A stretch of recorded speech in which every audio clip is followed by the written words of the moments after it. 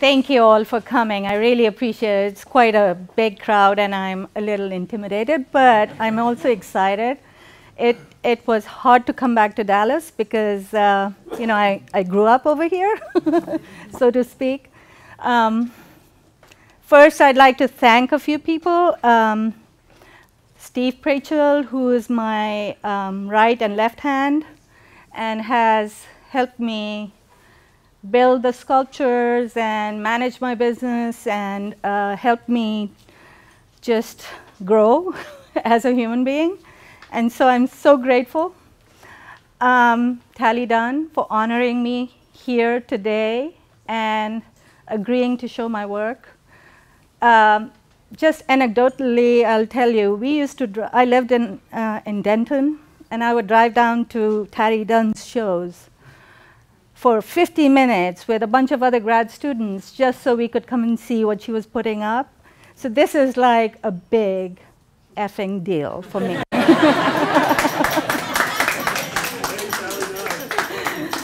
And then I'm so proud to show next to Linda because I've admired her work for a long time as well. And it sort of like makes you think about what people are capable of. So that brings me to what this work is about. I think I will always think of myself as an immigrant. And I moved here in my mid-20s. I started school here. So in a way, I kind of grew up learning how to be an American from Dallas, Texas, and then moved to Denton. And now I've been to so many different places. And I think often people ask me what my work is about. And to tell you honestly, it's about my life. It's about how I moved from various places, itinerant shadows. I am like that. I have lived this life. I have learned to be here.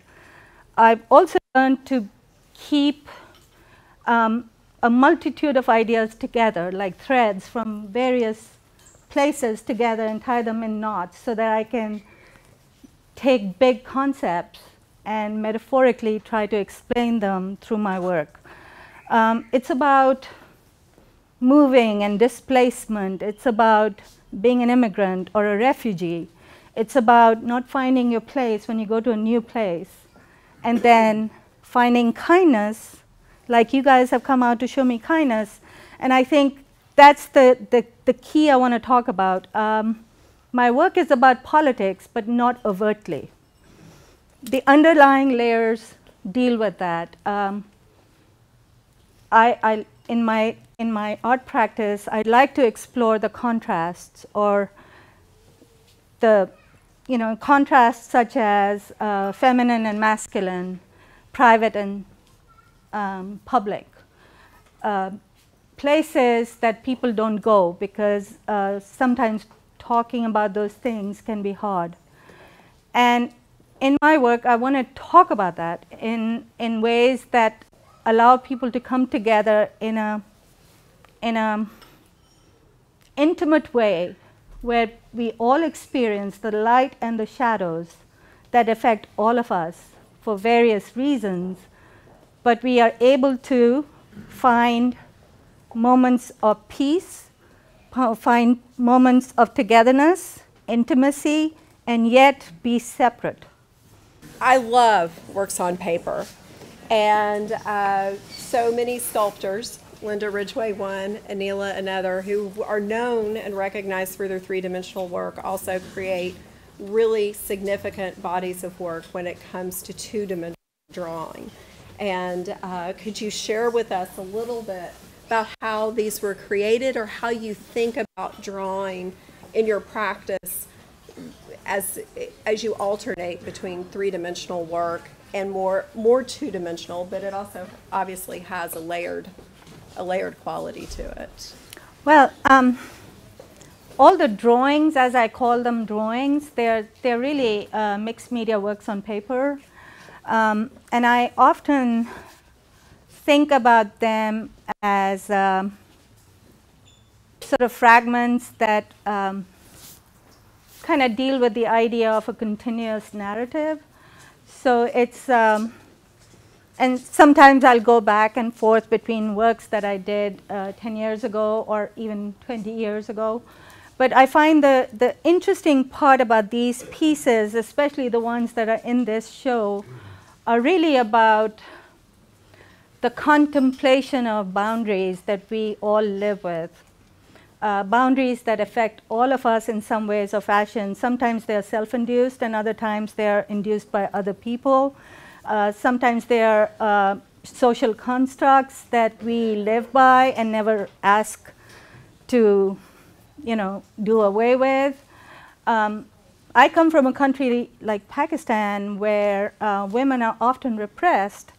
And so this work is kind of about the forgotten ghosts. They are people who may not have a voice. And so I kind of find that the layers deal with that idea of the ghosts. And it also ties in with this idea of us being a society or a culture of the post-colonial construct.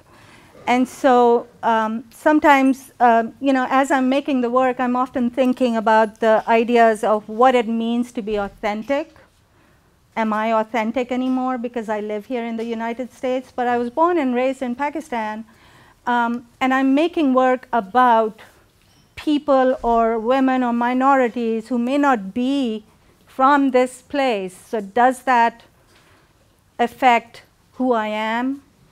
And so I have to live with that duality all the time. And so I want these works to also have that duality. The layering is extremely important because, sometimes some things seem a certain way to some people. And then when you go up close and question or look closer, it turns out to be a little more complex. And so that idea of complexity is also really important to me. I want to draw people into my sort of like my ideas so that they could also question themselves on what they believe in. And so these works, they kind of deal with that. They are cutouts, they are layered in mylar and rag paper. They are, I'm using pastels. In that particular piece, I used pastels. And in that piece over there, I used graphite and charcoal and steel dust. And all of them also are brought together with sewing, with embroidery, because I think that that shows my presence in every single piece of work. And so it's really important to, it's also the bane of my life because it takes forever to stitch anything, And I am quite retentive, so I'll stitch really perfectly. And then whoever works for me has to be like that. And so they just have to be just so. And I find it fascinating how long it takes. And that's the whole point, that anything worth having takes time. It takes time to get to know other people. It takes time to acquire language skills. It takes time to understand other cultures. And our moment in time right now, the topical conversations we are having politically is so divisive and so anti-immigrants and refugees. I worry about the kind of world we are leaving for our kids. And so that's like a really topical situation for my mind, and I feel intensely about what we should do to counteract on that. And I think the biggest reason why I make work that has reflections or shadows or layers is because I want to start a conversation. I want to have people talk about it. Often I hear my students and other people say, well, we are not going to talk to our grandpa because he's a certain way. But unless you talk about politics and social issues that affect all of us, it's never going to change. And I want that change. I want to help that change. I'm not that change, but I'd like to facilitate that change. And so that's what this work is about. And what about these new works? This is the most recent work. Yes, this was done. We had to kind of drive it in. This work was, I've been thinking about this particular project for a while, almost a year. I think I called Tally up to tell her that I was going to do this. And I had foam pieces that I cut up and put on the wall, and I painted on them and stuff like that. And it took a while because I couldn't decide if I wanted to use traditional Islamic patterns on it or wanted to design new patterns for it. If you notice, the refuge piece or the shelter piece that's in the next room is like each side is different. Each surface is a different design, and it all comes together a certain way. It's sort of dense, but when it reflects, it's not very dense. These are dense, but the reflections are even denser, and you see the ghosts. And I think that's what's fascinating about this work, but it's also, it kind of got started because of the kids being put in detention on the southern border, and I was really, really upset about it. So this work kind of originated from that. And then I thought, like, putting kids, I saw a headline somewhere on Facebook or something that said, is this us putting kids in cages? And I'm like thinking, that's really true. Is this us? Is this what humanity has become? Because if you think about putting it in context, we are better educated, better able to take care of ourselves and other people because of where we are now in this world currently, and yet we have these catastrophes around us, and we're, you know, kind of buying into it. And so this piece came from that. I love the way these shadows interact, and they become kaleidoscopic in nature, so shadows themselves are getting cut up. They're no longer a whole shadow. And I find that fascinating. I think we could open it up for questions. Sure. Are there any questions? You graduated from North Texas in fiber arts, is that right? Yes. You mentioned sewing. Mm-hmm. Do you think that there's something like weaving going on here with these shadows? Kind of the lamination of one image upon another one? Or am I just woofing? Well, I looked at my UNT degree slightly differently because I was able to utilize a lot of different processes in a singular manner. That was the one space where I could experiment really quite openly. And so, and I also am fascinated by pattern. And so fibers allowed for those two things to come together. Also, my previous degree from Pakistan is in textile design. And so, although one of the painting professors said that he would take me on in the painting area, I kind of stuck it out in the fibers because I thought that it allowed me more flexibility. As far as using fiber techniques, I think everybody uses fiber techniques. Nowadays, the multidisciplinary kind of attitude that most artists employ kind of has that fiber attitude. Some of the best schools are really well known for their fiber programs because, you know, you can do soft sculpture, you can do hard sculpture, you can do combination of things, and I find that fascinating. And so I think these works, I mean, I really think this is because of the drawings in space that I do the sculptures.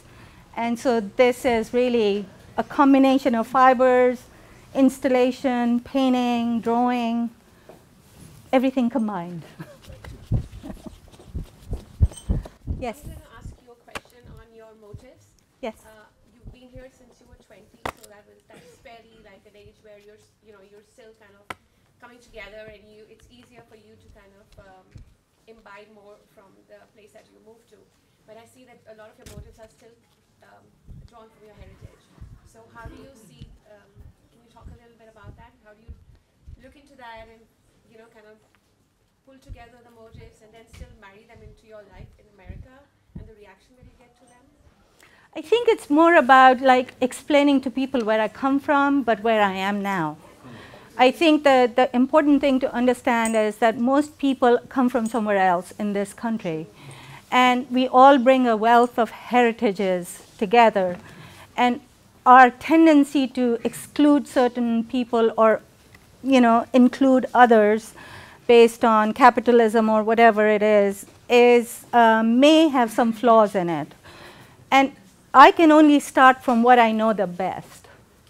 And once I start from that point, I appropriate what I know and understand perfectly, and then I change it to suit me what it has become now. So that's how I would explain or say that I am using motifs or patterns from the bigger Islamic world in a sense, but South Asia was not purely Islamic.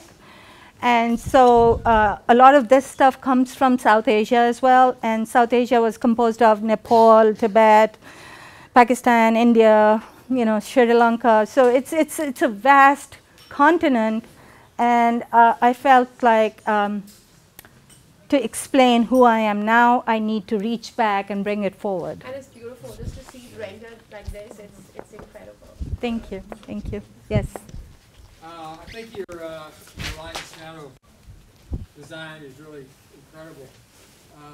Did you do any computer modeling of that to actually do this design? Like I was old school in the beginning, now I can kick ass on the computer. It took a while. But my engineer, Steve, is like a perfectionist and a master at it. And so the first project that I did that won the intersection piece that won the art prize competition in Grand Rapids, the one that was shown at the Dallas Contemporary, we kind of walked around and looked at the shadows and how the shadows were based on different time of the day. That's how we did it in the beginning. Then I projected some on a projector and stuff to see how that worked. But ultimately, that was an experimental work, and it was a work that kind of was growing in my head for years prior to my having the money to make it. And so at that time, we did not use the computer, although Steve used it to draw the drawings that I gave him to kind of put them in CAD so we could get them cut. I think it's very, very stimulating, and it actually makes me want to go off and do some of that, because it's like a new tool. Oh yeah, I mean, like I tell my students, you got to learn everything that's out there now. Technology is the new way to be.